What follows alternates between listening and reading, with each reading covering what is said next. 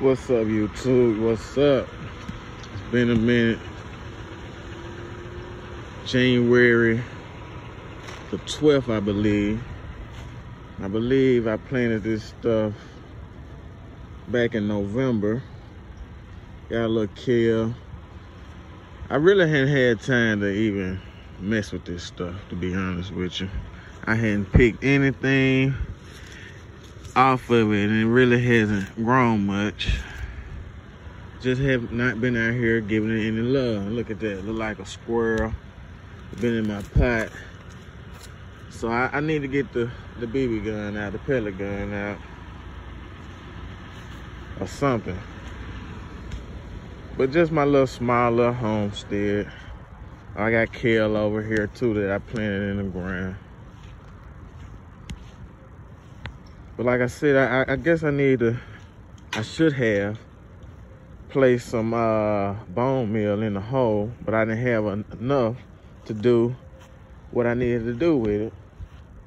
And these are some collards. This is just a bed that I've been working on, but these are some collards. I planted these 2019 and they survived through the summer.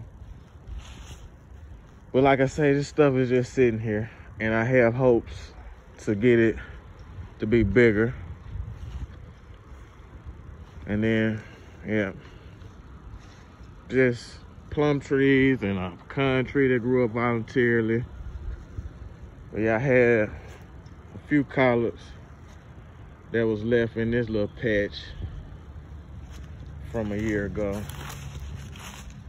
I guess that's a collard, but I know some of the other stuff is. It's a little oregano bed over there, but my hopes are to get this thing gardened out here. Just make a nice little thing. Y'all gotta bear with me though. I'm a barber slash junk collector slash pellet collector slash gardener slash landscape guy slash I know how to lay bricks. But yeah, anyway,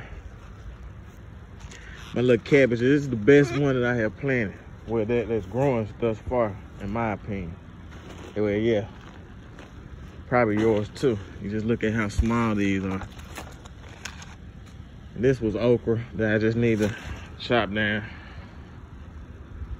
I think this was a pepper.